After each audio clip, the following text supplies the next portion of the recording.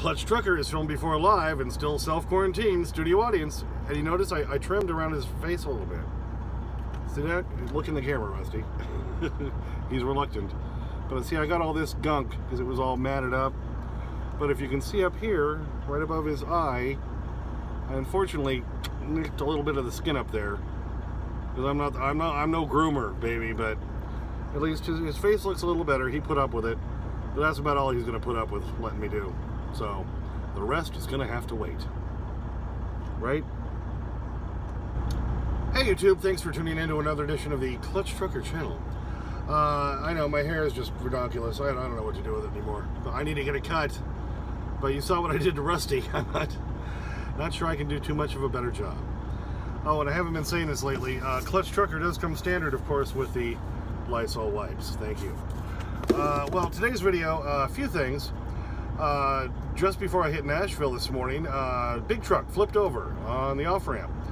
So I have some quick video on that. Okay, they had signs moving us all to the left lane, which some people weren't paying attention to, saying there's an incident ahead. It had obviously happened a while ago, but if you look past all the flashing lights up here and look to your right, just past that tow truck bank, you can see that trailer flipped over.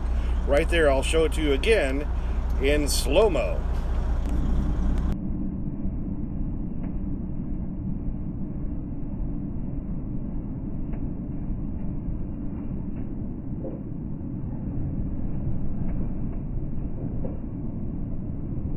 I got some video from the other day when I was driving down to Virginia, to a tiny little town. I can't remember the name of it. I always want to call it like Lucia. I had to refer to my notebook. Louisa, Virginia. But just before I got there, on this tiny little 2-lane highway, which looks real pretty. It looks really cool. So I'm going to show a little bit sped up version of that here for you. But just keep in mind, the lane is barely wide enough for the truck. So it looks really pretty. It looks really nice, but it's kind of a bear to drive.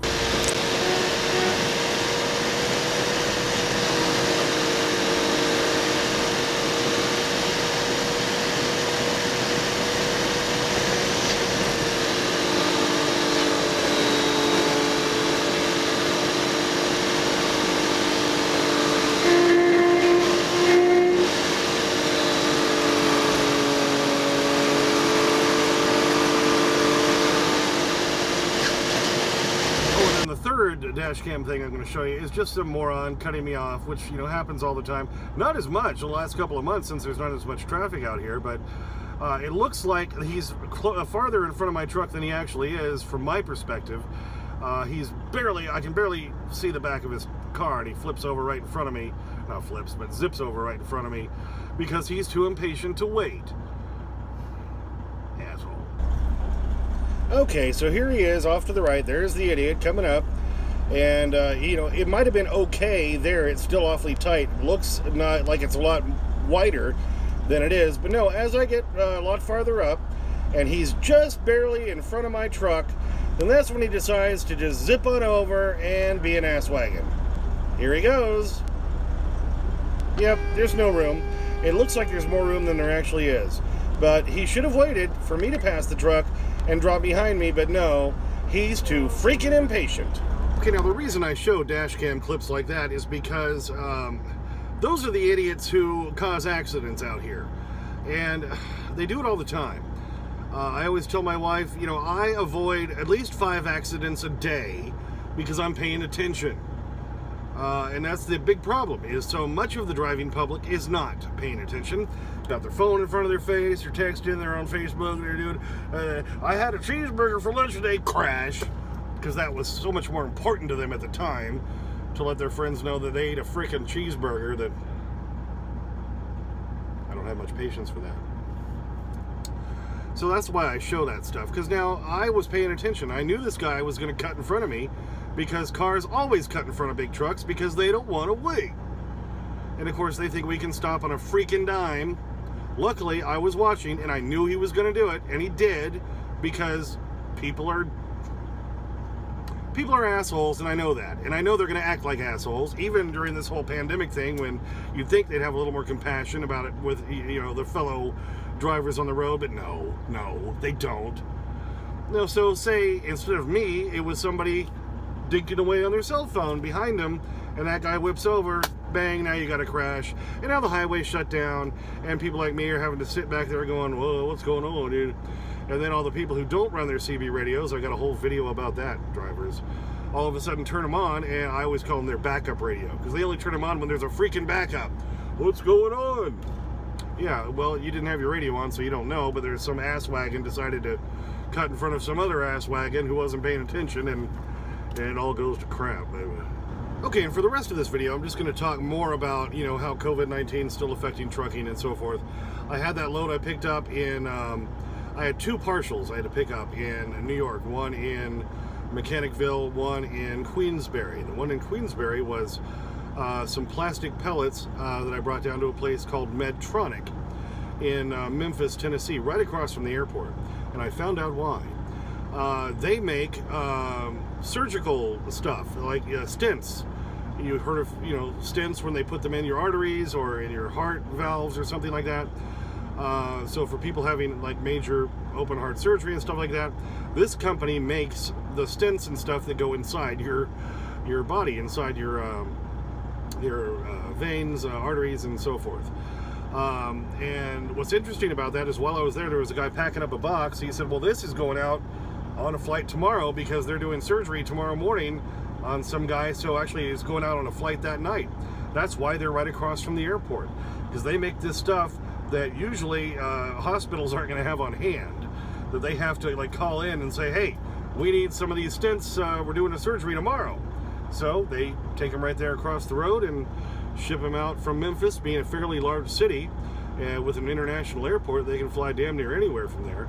So I thought that was kind of interesting. So medical stuff made to save people from the plastic beads and pellets I brought down to them.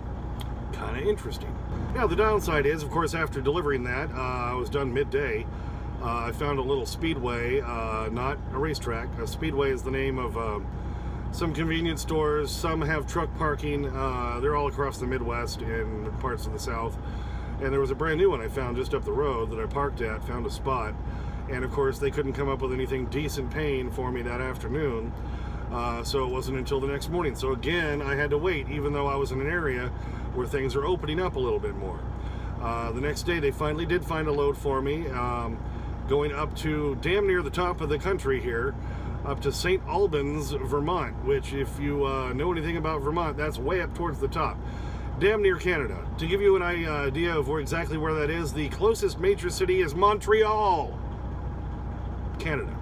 Yeah. So now with this load I'm on that I did pick up, it was not Memphis area, it was Brownsville, Tennessee, just about 50 miles up the road. After I picked it up, I had stopped there on my way down, and I knew there was a Dairy Queen that they had some truck parking behind it. I could get behind, and they actually let you inside, so I didn't have to go through the drive-thru. So I got some Dilla bars, baby. Some other chicken strips, those are pretty good. Anyway, had something good for lunch. Anyway, so this one's going, like I say, up to St. Albans, Vermont, way up there. I've never been that, well, maybe I have been that far north in Vermont. I'm going to come in from a way I haven't come in before. I'm going to go to Syracuse and then go north on 81 and then hug the Canadian border along with New York until I get across into Vermont. So I'm going to go that way. So I've never been up that way before, so that should be interesting. There's very few places in this country I haven't driven to, and like I did that time-lapse video about the sunrise over that highway in Nevada. I hadn't been on that highway before. It's rare that I'm driving down a highway I haven't been on before. So that'll be kind of interesting. Trick is to find a place to park tomorrow night, because I don't know that area that well. So like tonight, I'm parked here at the Kingsville TA. I know this one very well, and I know there's always parking here. I didn't have to reserve a spot because I knew I didn't have to. And it's got grass for Rusty, so he can run around, you know, so good place to be. But what I was trying to say, like last week, out of Memphis, I had a fairly decent paying load going up to New York State. And again, this time out of the Memphis area, I got a fairly decent paying load going back up north, which is good because my load's going down there, paid for crap. Barely paid to run the truck. So at least I'm getting paid to go back up. Now, once I get back up there, who knows what's going to happen? Because now down in Tennessee, they're opening everything up. They're pretty much their attitude is COVID-19. Yeah, we know it's bad and all that, but we're opening everything. Just try to stay apart. Can you do that? Yeah, because that's what they're putting on their electronic signs. Every state has some little phrase they're making up on their electronic signs, and Tennessee's kind of given up. And that's what they should just put up there. Tennessee, COVID-19. Yeah, we give up. That's pretty much what they should say, because they're just opening everything up. There was a lot of traffic down there today. So they're still putting up, stay apart, do your part. That's the best you can do, Tennessee. But I get it. I get it. The economy's dying. We got to open things up. So I get it. I could argue both sides. Now, back up here as I get to the north, I know there's still going to be a mandatory face mask rule. I've got my, let me pull it out from under my light, got my face masks made in China right here that I'll be wearing once I get back in Pennsylvania. Pennsylvania has it too. Pennsylvania and New York State both have mandatory mask wearing policies going inside any building. So I got them. Still got my face mask that came from Shanghai, China. Anyway, so once I get back up there, now there's not much manufacturing going on up that way because everything's still shut down. So, am I going to get stuck up there for a day or two? Probably. Probably. So that's kind of what's going on. As some states open things up, it's starting to kind of flow a little better again. But then you got states like New York and Pennsylvania, which are going, nope, nope, we're not opening anything.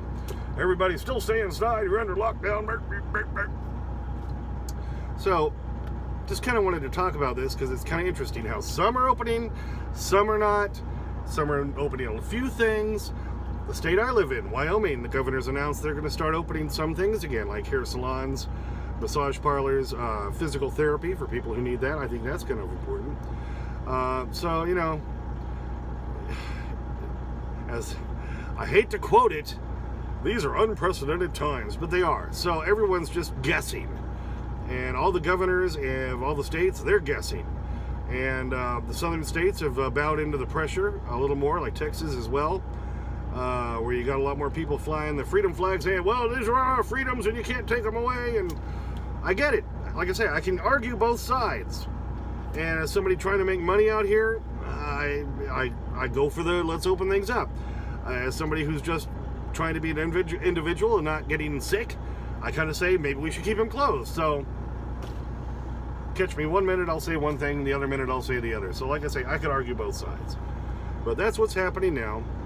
So sitting here in Kingsville, Ohio, if you don't know where that is the very northeastern corner of Ohio, kind of right off of Lake Erie, just before you go into that little smokestack part of Pennsylvania.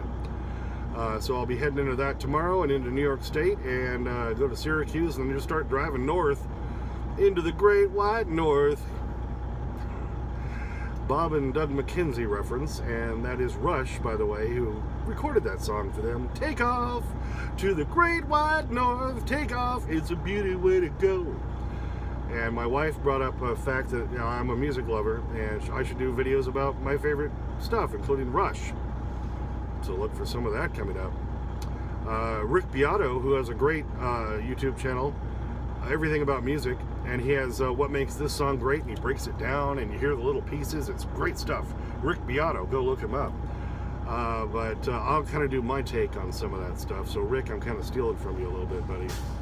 Anyway, well, that's it for tonight. Thanks for tuning in. As always, please subscribe. Please comment. I do get to your comments. It takes me a few days, but I do get to them. Please like. Please comment. Please ring that bell. Sniff the magic YouTube fairy dust. Clutch out.